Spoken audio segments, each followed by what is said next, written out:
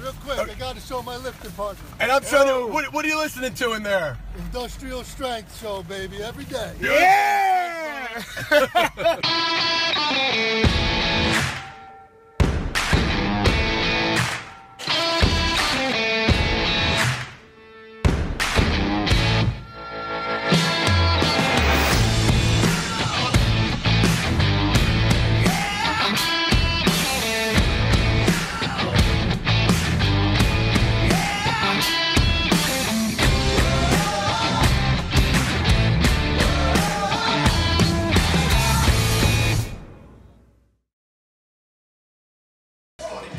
Tripped up the bar.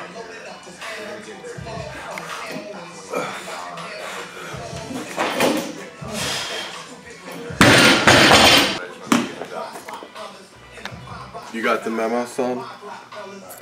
Nice shirt. Twins. Get that back at son. Were you here on time? Yeah, you weren't. As usual. I add 15 minutes on everything that you say. I thought I made it today. Dr. Lax is already here. No, 12:11. What's up, bro? How you doing, man? Good to see you. Great to see you. How you doing? Good, how you doing? Good, I'm fired up to be here.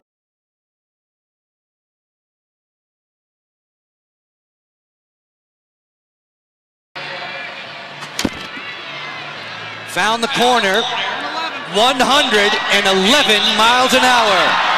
A new leader. Rabil with the ball hissing into the goal at 111. Grab those, but keep your toes in contact. Breathe and think, like pull your ribs down and almost let like your pelvis drop while you bring your ribs down. And then just try to hold that position while you're breathing and relaxing. Hold that for a minute. So stand about an arm's length from the wall and then put your forearm on the wall with your feet together. Lean and then take your inside foot, cross it over this foot, and then try to relax. Let your hips drive towards the wall and laterally kind of flex your upper body in the opposite position. So come here. And you have to kind of, I don't get it right away, and then relax a little bit more, and then when you let them go, you should feel like a huge lateral stretch in the QL. Yeah, then you got it right. Now, try to breathe through that. When you know when you get it. Usually it takes a couple seconds, and then you hit the spot, and it's like rarely does that muscle get stretched properly, so it should feel almost like it's about to tear. It shouldn't though, don't worry. Relieves a good amount of low back pain. How's your back feel when you come out of that? Feels good. Feel good. The other one I wanted to see how you felt was a internal rotation stretch. If you sit down with your feet on the ground and then cross one leg over, like if you were going to do a figure 4 stretch, but then let this foot pull the knee down and drop it down. Try to keep your weight a little bit more kind of even. Don't just let your whole body go, almost like if you're even turning in the opposite direction. Just drop down here and hang out for 30 seconds. You feel a big stretch though in your hip? Yep, feel like good, like kind of internal stretch. Yes, that's exactly it. That's exactly it. Do you know what an RKC plank is? When you're just kind of increasing the tension, basically squeeze your glutes and then think like you're pulling your forearms to your toes. Just create a decent amount of tension for 5 seconds, and then for 5 seconds, when I say relax, just hold what normal people would call a regular plank. And then you can go 5 seconds again, relax, and then we're gonna do it one more time. So just 3 sets of 5 seconds on, 5 seconds off. Ready? And go 5 seconds, squeeze. Glutes tight, pull the elbows to the toes. Everything's tight, tight, tight. Now relax. Regular plank. And again, squeeze, squeeze, squeeze, squeeze. Relax, good. And last one, go. 5, 4, 3, 2, 1, good. And now you're gonna go on your side.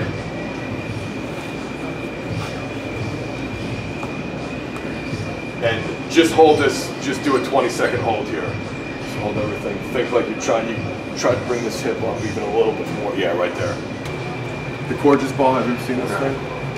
This will help you out a lot. Find your hip bone and then go right kind of in that pocket. If you were going to cut your upper body into fourths, put it in the kind of lower quadrant there, and then let it start. If you look at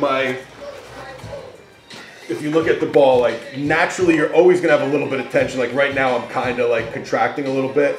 Start by contracting your abs for a couple seconds, and then to really get yourself to release, contract, and then just take a breath in, and then blow it out, and then watch the ball kind of sink into my abs. And let that just sink as much as you can. And then what I like to do is the side that you're on, if I'm on the right side, take your right leg and jack it underneath your left leg. It puts this hip just a little bit in extension, so that hip flexor be stretched slightly. And then with the pressure on it, then you just put your head down, breathe a couple times, and then to increase that even, you could reach your arm out with this leg up. So this is a big help if you have low back pain. It's I've been doing it every night before I go to bed, and it really helps to get rid of some low back pain and help you sleep a little bit better too. Yeah, and then just let that thing sink in best you can. Even stretch your right arm out and just breathe. This one, I don't know how you normally do it, but just kind of sitting here and finding, rolling, and whenever you find the most tender spot, like for me, it's right there. It puts me through the roof. I just hang out. You could even, you could add a little pressure with the other leg, and then just roll back and forth over it a couple times. Yeah. Spend a minute or two there. Like I don't claim to be the smartest guy in the world. I just try shit, and like if it feels better, I do it. Yeah, you're about the same spot as me. Brutal. Get in that position on one side, and then on the other side, put your foot down but point your toe out, and then almost block that with your arm, and you put the other hand on the ground, and then just shift your body weight this way. You should feel a little bit in both groins, like different fibers. Definitely. Really up high in here and a little bit different on this one.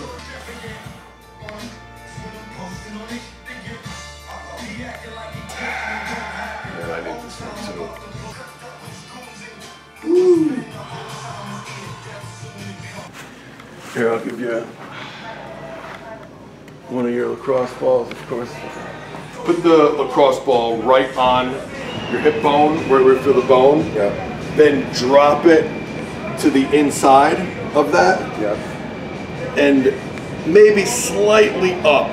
That's kind of the pocket right there. Yeah. We're gonna put that. Don't just go straight down. Try your best to relax as best you can. You're gonna naturally want to tense up.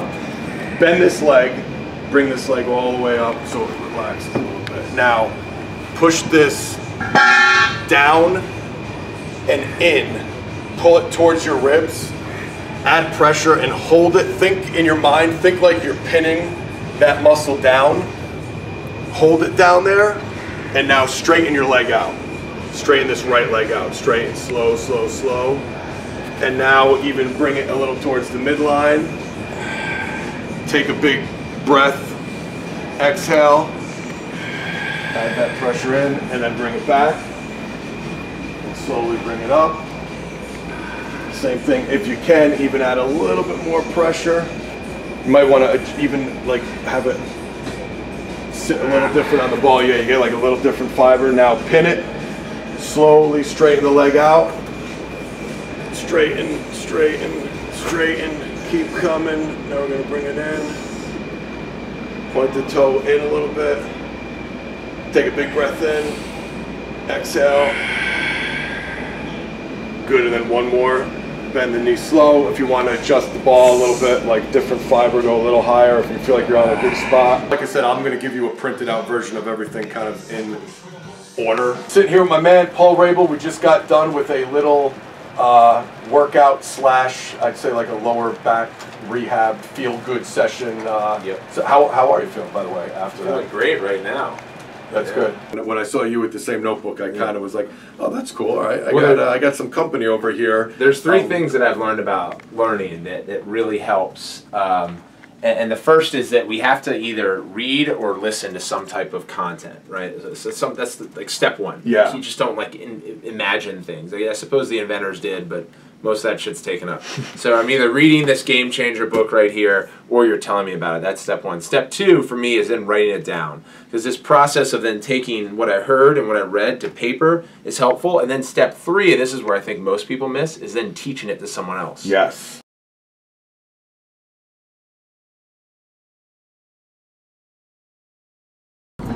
If you get out of the tunnel on 34th Street, and I got to get to 50th, but they do not allow you to make any left turns, and 50th is left, how do you get there? We should have hired a professional. Where's what's his name? Last time when I had the meeting with the book agent, by the time I got down to like first, I was so pissed, sick of everybody telling me I couldn't turn left. The cop was waving me off saying no. I just freaking floored it, turned left, and took off because she wasn't in her car. Obviously, she's like directing traffic. Real quick, I got to show my lifting partner. And I'm trying to. What are you listening to in there? Industrial strength show, baby, every day. Yeah! We're officially now the douchebag people with the camera. Yeah, but everybody in New York's a douchebag person. People from New York are gonna take this to offense. You know that, right? They know. I have the best eyebrows, but No. I knew. The OG of eyebrows is here. Number 11, Agile 8, that's all the video. I didn't know you were vlogging, bro.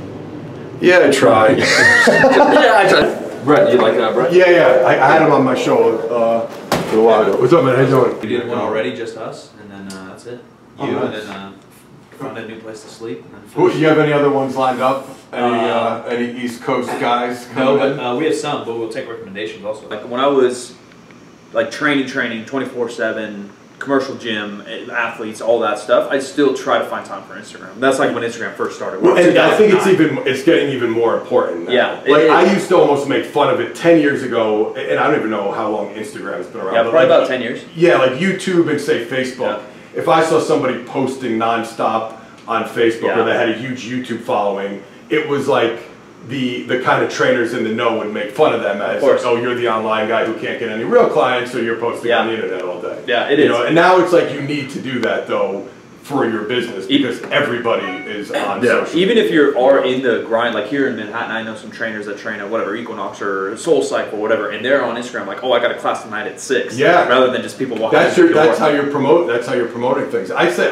when I do consulting for younger trainers, I tell them before the first employee or the first intern you should hire, I would get, before I got help for a second trainer or even like somebody to run the front desk, I would have an intern follow me around with a camera and just and video shit, put it up on my Instagram, announce when I'm doing a class, announce I'm going to do a free session on a Saturday, post videos. That to me is more important. What do you think is something that is... Like, where do you draw your line? Yeah, like what's a popular food? Let's say, I'm making it up, not pizza, but let's say there's something like that where you think everybody loves it, but you just hate it. Or you think it's overrated as hell. Do you got anything? Any food items? Yeah, oh, food, because I know I was just going to say, we're sitting in New York City. Yeah. The tree on Christmas is overrated. Everybody wants to come to see the freaking tree. It's the most overrated thing in the world. New Year's Eve in New York City is the most overrated bullshit thing in the world. Any parting words you want to say with regards to crepes? Crepes suck. That's perfect.